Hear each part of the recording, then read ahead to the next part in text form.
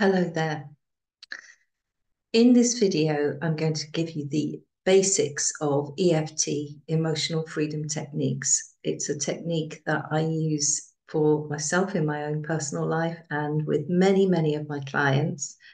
It's a great technique for getting into your body, finding the emotions that are trapped there and letting those emotions go. EFT can be used on all sorts of levels, from looking into the past and clearing emotions and trauma from the past, to clearing emotions that come up when you're worried about something that's coming up in the future. And in this video, I'm going to show you how you can use it for just noticing the emotions that are going on for you right now and clearing them out of your system. It's a fantastic technique if you are wanting to maybe speak up, set a boundary, say no, have a difficult conversation with somebody, but you know, those emotions that well up and overwhelm you, perhaps guilt or feeling anxious or worried about how somebody might react. So in this video, I'm going to teach you the basics of EFT so that you can practice it by yourself, so that you can overcome overwhelming blocks and emotions that are getting in the way of you maybe having those more difficult conversations, perhaps setting boundaries, saying no to things. If you want to go deeper with EFT, it's a good idea to work with a qualified therapist. But for now, let me teach you the basics.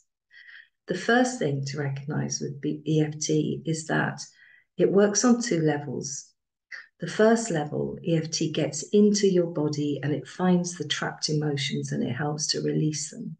So you know that feeling like you might have a pounding heart if you're feeling anxious, or a churning stomach if you're feeling angry, shoulders get all tense, and it gets into the body and it just clears that away. The other level that EFT works at is with the amygdala. And the amygdala is that part, that ancient part of the brain that deals with fight, flight, or freeze. So I'm sure you'll recognize those moments when you have been feeling anxious or worried about something, and you get that, either you get defensive, that's the fight, or you get the run away, you want to run away, that's the flight, or the freeze, which is the, gosh, I can't think straight. My brain's gone. I can't even remember what I was going to say. That's fight, flight, or freeze.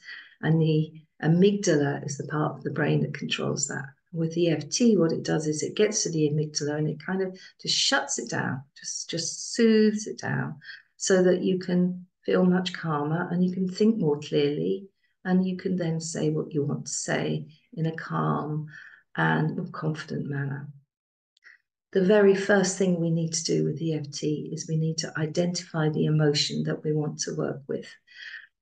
For the example in this video, I'm going to say fear, but it could be anxiety, it could be guilt, it could be panic, it could be resentment, it could be worry, it could be anger, it could be any emotion that you want to work with. EFT will help you with that. Let's just say fear for the purpose of this video. So the first thing you do is you say, okay, I'm feeling fear. And out of 10, how strong is it? With 10 being really super strong, really, really very fearful, and 1 being actually not that bothered. So take a number rating. So first of all, the emotion I'm feeling is fear, and the rating is, let's say 8. And then you say, well, where is that feeling in my body? It could be anywhere in your body. A typical example with fear would be in your chest, that you're feeling that fluttery, that panicky, fluttery feeling. So we've got 3 things then. We've got the emotion, the rating, and where it is. So let's say we've got fear, 8, and in your chest.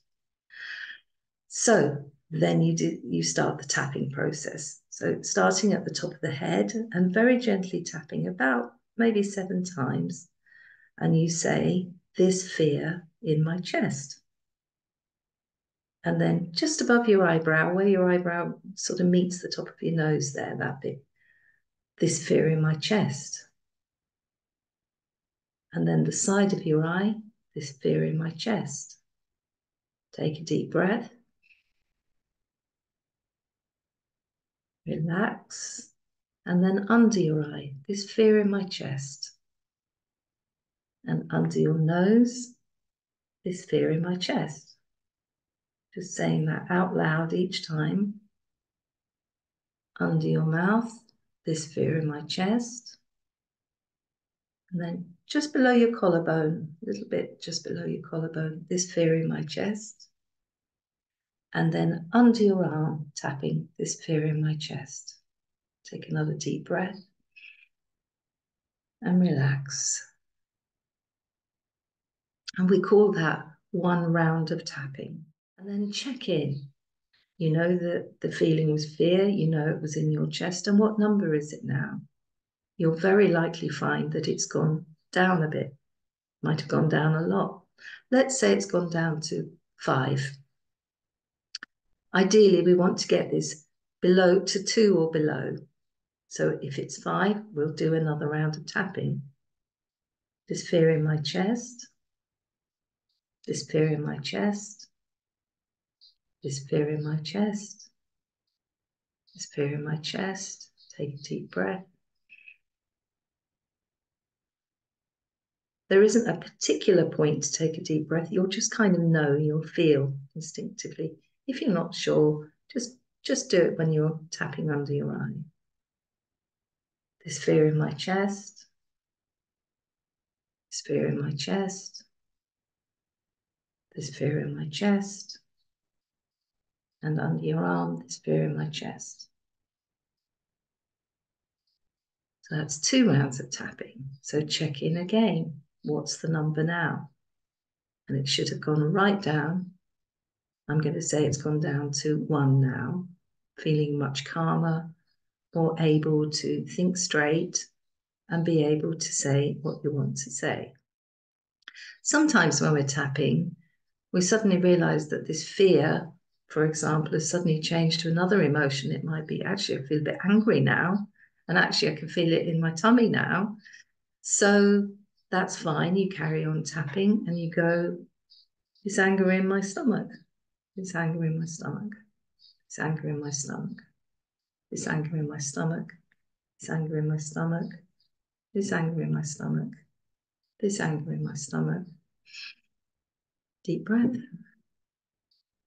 This anger in my stomach. And so you work on clearing that emotion as well until you feel calm and focused. And then you can have the conversation that you want to have. You can say what you want to say, feeling confident. Okay, thanks for watching, and I look forward to seeing you in the next video.